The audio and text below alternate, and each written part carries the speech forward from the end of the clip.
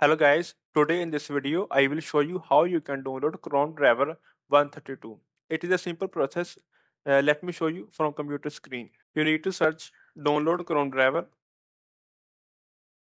and then you need to click on first link developer.chrome.com, and from here you need to click on Chrome for testing availability dashboard. For this page only one 14 version is available. Click on testing. From here you need to click on stable, and from this menu you can download Chrome driver according to your requirements. For example, I need Chrome driver for Windows 64-bit. I will copy this link and open it. It will start downloading Chrome driver as a zip file. You can extract this file to get a exactly same Chrome driver.